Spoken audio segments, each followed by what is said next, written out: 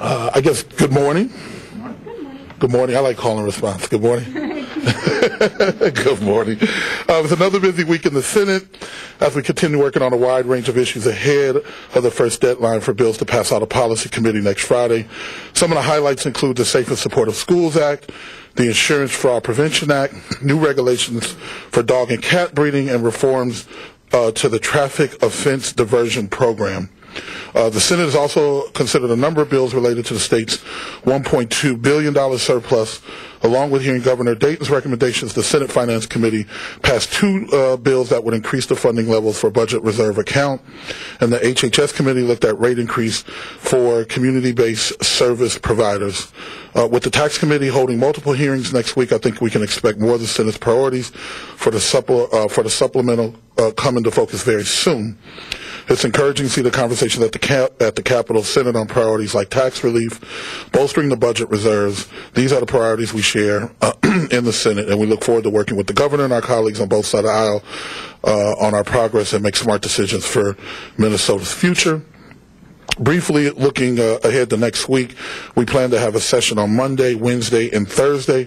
Expect full committees ahead of the first deadline. In particular, I know the tax committee is going to get going on Monday to work on their bill. I'd like to defer to Senator Skoe to talk about that.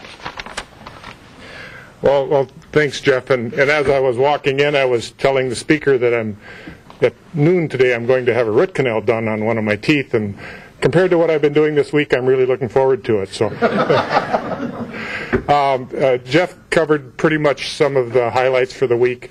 Let me just briefly mention the work that the Finance Committee did yesterday. I think it's important that we start taking a look at a mechanism for determining the appropriate level for the state's reserves. The proposal that we're working on now takes into account the volatility of the tax rate, has MMB working to determine a percentage of the overall general fund level that we have in the state to set a target number for reserves. No actual requirement to meet that, because if you have economic downturns, you do want to have flexibility to be able to use those dollars, but it is a goal and a target. We also are putting a mechanism in place, or proposing to put a mechanism in place, that would transfer some of the dollars in surplus years into the reserve account, so we would actually have some expectation over time that we're going to reach that goal. The other area that Jeff mentioned is the Tax Committee. We do have a relatively aggressive hearing agenda scheduled out for next week. It's going to be posted this morning, and so we're going to work through the issues that we feel are important to include in any tax proposal, to see if we can make some improvements to what the good work the House has done, and hopefully by the end of the week our goal is to have that off the Senate floor. So we'll see how the week progresses, but that's kind of what we're shooting for at this point. Thank you. I hope that root canal goes well. We've had another productive day, productive week in the House, and we did pass a couple of bipartisan supported, thank you, on-session bills, one on higher ed, one on military affairs this week, and we also did, with bipartisan support, the school lunch bill. Shout out to Representative Seltzer on that, and that, of course, means that no kid gets to turn down any more chicken a la king or chicken fried steak, one of my favorites, in the hot lunch line when I was a young kid. That's right. And I know this is a bill that's really important to both the governor and Senator Hayden as well, so I feel optimistic about its future. We also made headway this week on the Women's Economic Security Act. Those bills are moving their way through the process, getting a great hearing. I was a little disappointed that one of my Republican colleagues compared the work on this piece of legislation as whining. Too often when women have asserted themselves in the workplace or in issues of equal pay or comparable worth, we've been labeled with names like whiner. And I think when women earn 80 cents on the dollar to men, it's important for us to pay attention to that as policymakers. And so I am really delighted with my colleagues, both men and women in the House, that are moving this package forward. Representative Moline, of course, is the chief author of that piece of legislation, and it will continue to proceed through the legislature. It is spring. You can feel it. You can also feel the pace here. Our members are working very hard. We will be on the floor next week, Monday, Wednesday, Thursday. But largely our week will be spent in committees as we're processing bills and making our way through this legislative session. Well, looking ahead to next week, we are hopeful that we will move forward on middle-class tax relief and move that through the legislature next week. The governor's been fairly clear about that, and I'm pleased with the remarks of Senator Skoe as well, and the hard work they're going to do next week around that issue. We did have a productive meeting earlier this week, and I feel optimistic that we're going to be able to move ahead with that tax bill next week. And it is important, and it's important that we get it done. Later today, we're going to release on the House side our budget priorities. They'll largely follow the vision put forth in the governor's supplemental budget. We'll be focused on ways to continue to build on Minnesota's momentum and continue growing our economy for the middle class. We've been moving at a very fast pace. I expect that's going to continue next week as well. Okay, thank you. Senator Skoe, just a little bit more detail on the schedule for the tax committee. Are you going to meet every day? We're starting. We run a division that carries some of the reform issues, so some of the stuff that we're working on is reform, so we have to work in concert with that. Monday morning we're going to start at 8 o'clock. In full committee, the division is going to meet after that before session. Tuesday we're scheduled to start at 8 o'clock, and then we are also scheduling a Wednesday meeting. I would like to think that we would have time to be wrapping this up by the end of the week. Wrapping it up in committee or on the floor? I'm not in charge of the schedule of the Senate floor, but I think the tax work will be done.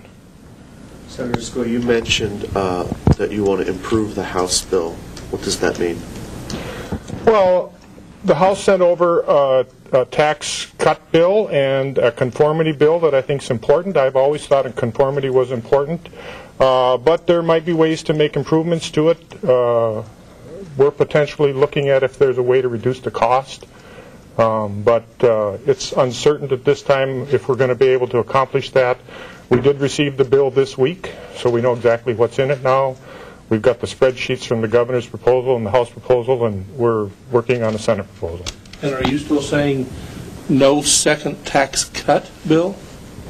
I've never said that there's not going to be another tax bill. I said tax cut bill.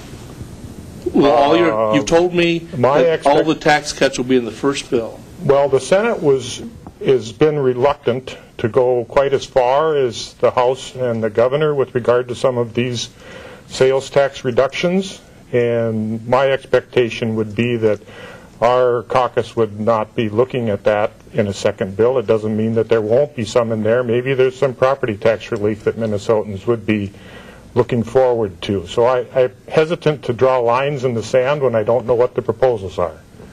But we'll take a look at it. Are you there on the repeal of the business-to-business taxes? We're working on that pretty well, yeah. So will there be business-to-business, those business-to-business repeal in your bill? I expect by Wednesday or Thursday you guys will know that. You don't know that yet? I have a pretty good idea. Well, once you say that out loud in front of you guys, then you're pretty well committed to that. I've got a meeting with all the Senate Dems, and I'm meeting with the tax committee members to see where they're at on these things. I like to make sure that I have caucus support for positions that I'm taking, and particularly with the members of my committee. The Senate operates on a committee process. We have committees on committees, and chairs don't get to just say what they want to do and then follow through with it. We actually bring our members along and make sure that they're willing to vote for the proposals. And until I know that I have support in the committee, I'm not going to say that it's going to happen. What's your personal preference? You know, I'm a pretty independent guy, and when I did my listening sessions up in my district this year, and I actually got off the radio with a number of folks from my district, Bemidji, Detroit Lakes, Boston, and Ada. And most of the folks that I talked to didn't want a repeat of what happened in the 2000s. They think that if the state's economy is doing a little better than we expected, that we ought to put some of it in a rainy day fund. And so that is my priority. Now the rest of it underneath that, I'm not strongly committed one way or the other. But I do think that is really important. Senator Hayden? Just to that point, just briefly, one of the things we've been hearing a lot is this idea of giving it all back. I think if you run those exactly to Senator Skoe's point, after you take away the $100 million plus in spending that the Republicans are already proposing to do, the rest of it, give it back, you essentially eliminate not just the surplus this year, but you likely go into deficit in the out biennium. And so I think that's an important consideration and something that's worth asking folks about as they continue to make that claim. Senator Hayden, can you give us a little better idea of when the tax bill may end up on the floor, since you currently outrank Senator Skoe? Well, I wouldn't say that I'd outrank Senator Skoe. I haven't talked to Senator Bach about our schedule and when that happens. I know that it is a pretty dynamic situation, as Senator Skoe, as he's just said, goes through the committee process. So I think that you've heard what his goals are, and so I think soon after the tax committee has done their work, then we have a priority of getting it through. But I don't think we want to commit to what. First of all, I haven't asked what the schedule would be, and secondly, I don't think we knew. We have a goal of getting it out as soon as possible. We don't know until the tax committee has done their work. Do you guys think that you will meet the governor's new deadline of the 19th? And my question is, if you get it off the floor late next week, obviously it's not going to be identical to the House.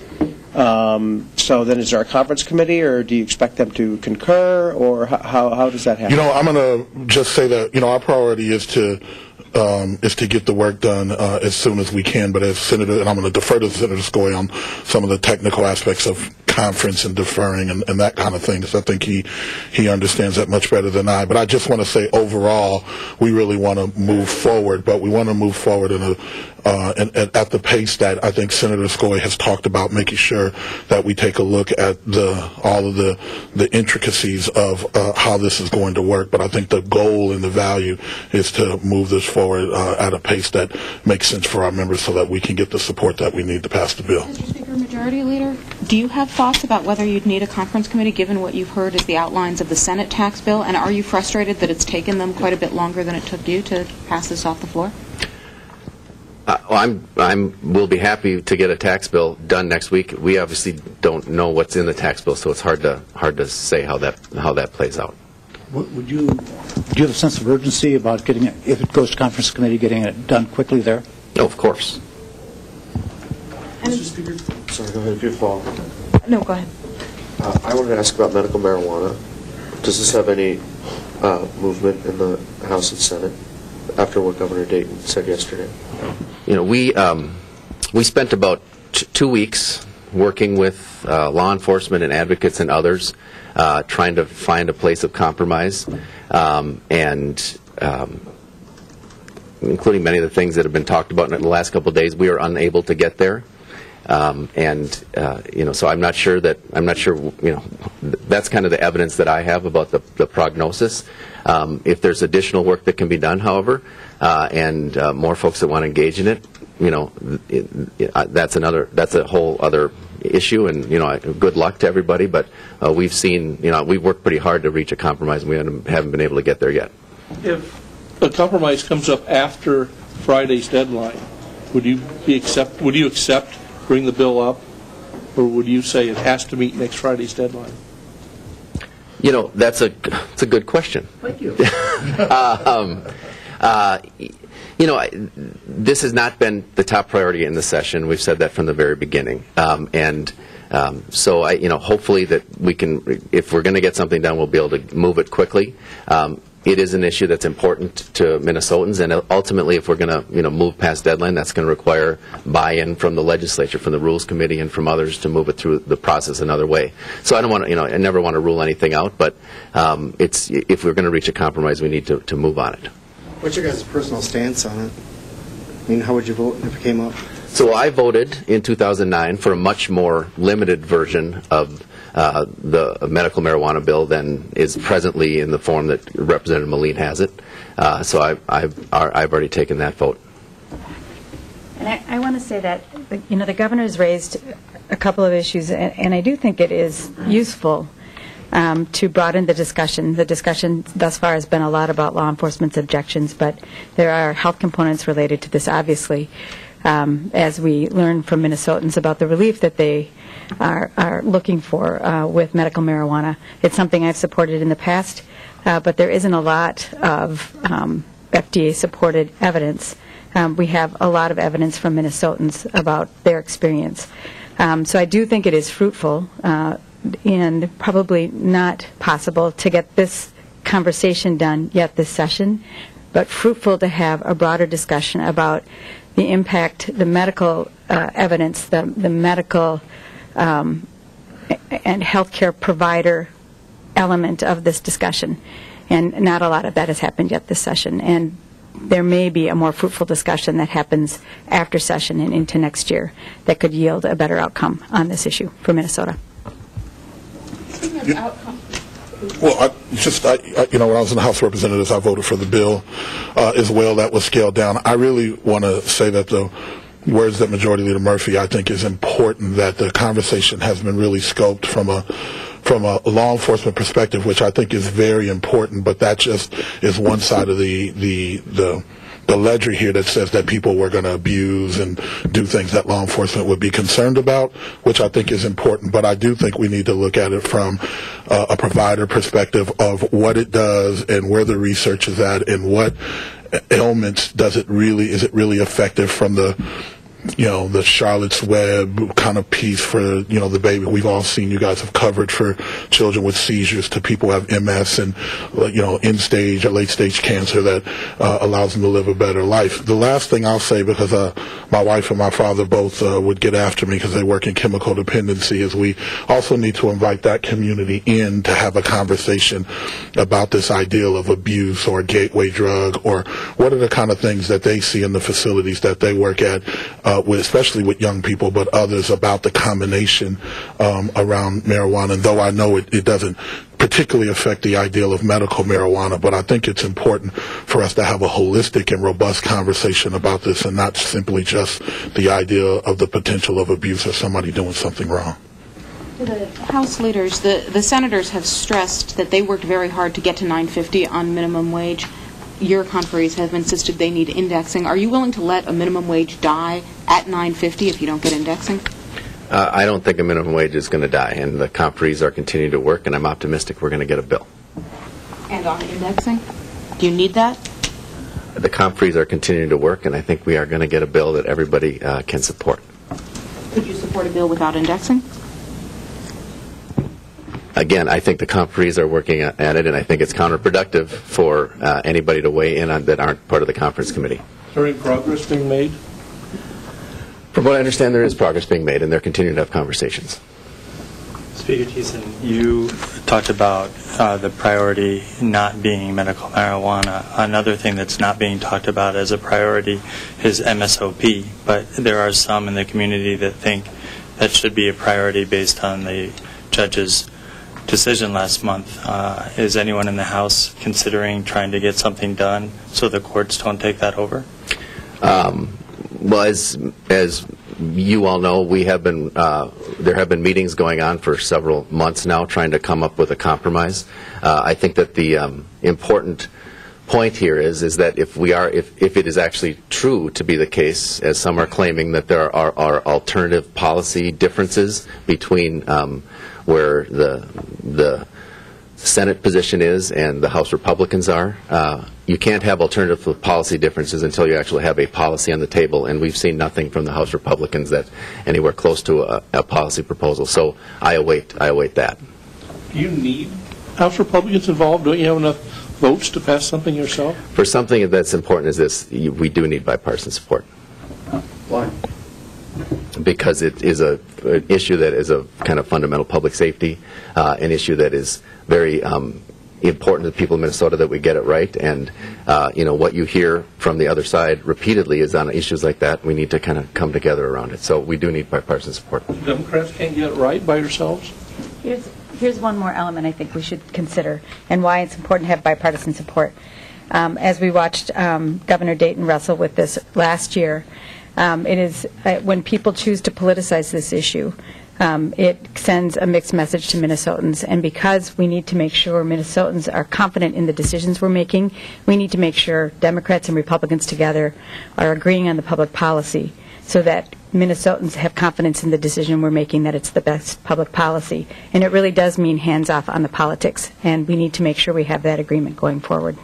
Do you endanger, or do you bring up the possibility that the judge will take over the program if you don't do anything this year? I think that the judges set forth the process right now to do some analysis, and I think that's a good step. So you don't think that the judge would take it over before next session, then? Are you betting on that? No, I mean, I don't think anybody's betting on anything here. It would be if we could come to some kind of consensus around this bill. That is one question. But I think the judge has laid out also that he's taking a very a comprehensive and close look at this on a very individualized basis. I think that that's the appropriate direction for him to go, and we'll kind of be continuing to monitor that. But I don't think anybody knows what that the court is going to kind of just step in and take over the program, and I don't know that really is in fact the next step.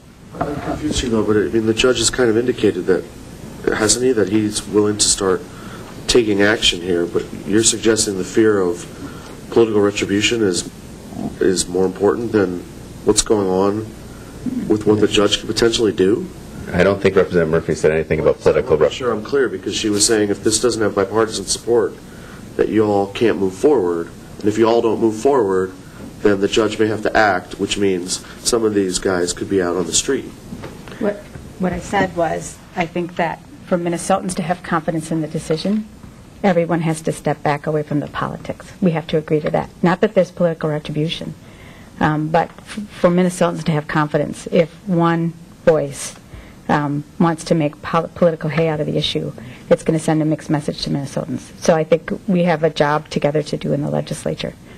Well, are you going to do that job then? Because as Tom just said, and what the judge said, it's a real possibility that the judge is going to take over the program, and one of the options, though extreme, could be to release people. So what do you plan to do specifically to make sure that doesn't happen? The judge has said that he wants to do some analysis of where people are right now in the process, and I think that's going to move forward, and we're going to continue to work with the Republicans to make sure that we have a path moving forward, though I'm not sure it's going to happen this session. As I have talked with my Republican colleagues, and as Representative Liebling has talked with our Republican colleagues, they have been in the House a little unwilling to step forward and work together with us on this issue. And you've talked personally to the Republican leaders on that? I have.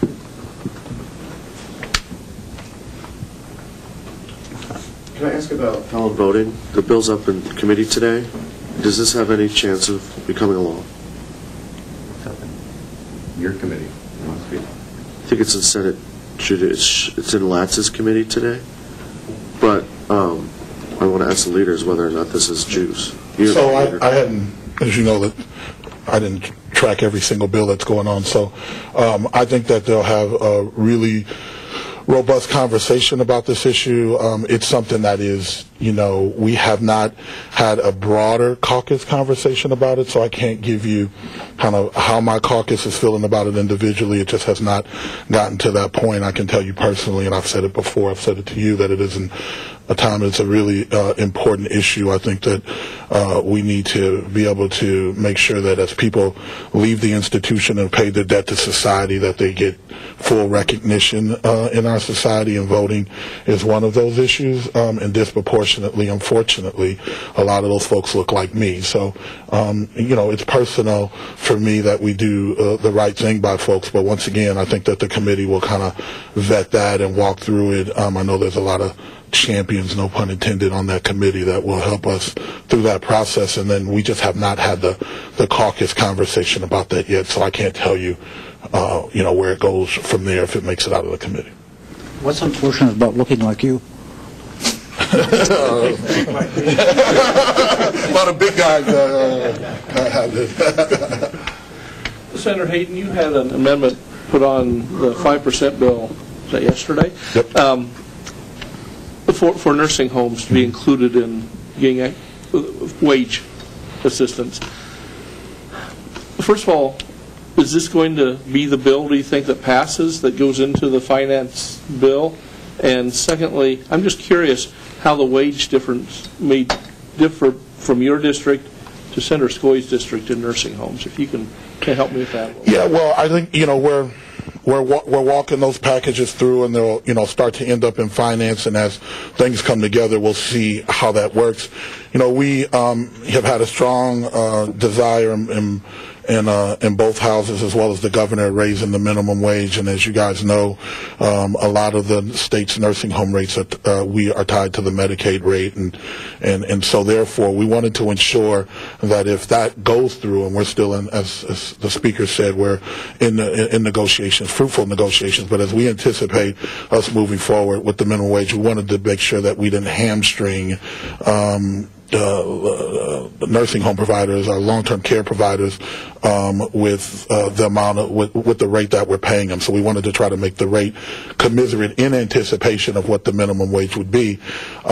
Frankly, I think Senator Skoe could also speak to this, that I think that especially in greater Minnesota, there is less opportunity, there's less long-term care facilities, and we wanted to make sure that they were able to continue to survive and work, and we wanted to make sure that they could provide the care in a setting that people grew up in, lived in, that they feel comfortable in. So that's just a real value statement.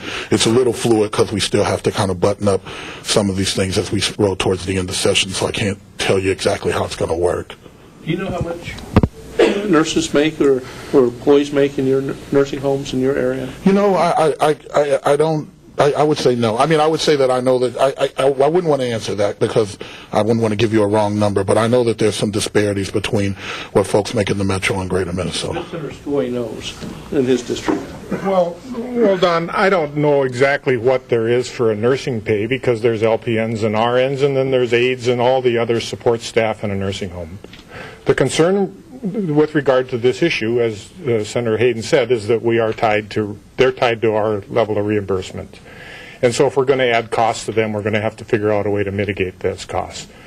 And as you guys all know, we've said this so many times, the demographics in the state are against us. Some areas of the state are aging populations. We're going to need more opportunities for long-term care. We're going to need more flexibility with regard to what we offer. We should be striving to make sure that those institutions are financially strong. So as this moves forward, we're going to look at it in that regard. I want to say one other thing about these past questions.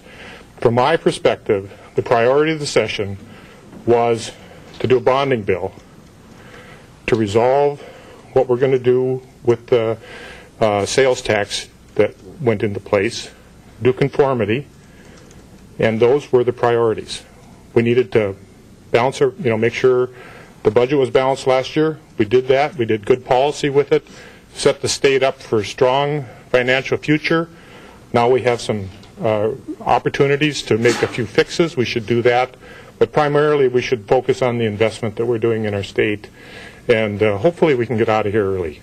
Senator, this is supposed to be a bonding session, but we haven't. Do you have any idea what the bonding schedule is? We haven't seen the bonding. I don't, other than I've talked to Senator Stump, and I know he's working hard. But, you guys think about the bonding as a process. The House comes out with their proposal. The governor has his bill. The Senate comes out with theirs. There's probably 25 to 30% of the projects that are the same in all three of those areas. So then they have to sort out between the three proposals, and you're going to get rid of probably 65% of those. The needs outweigh what we have available. Lots and lots of good projects. I'm sure that Senator Stump and Representative Hausman are working on this. I know that their committees held lots of hearings and trips through the summer. But for me, I'm trying to focus on these things and try to narrow up the agenda a little bit. I know I have 200 colleagues, and We all have ideas that we think are extremely important, but let's focus in on the real purpose of the session this year.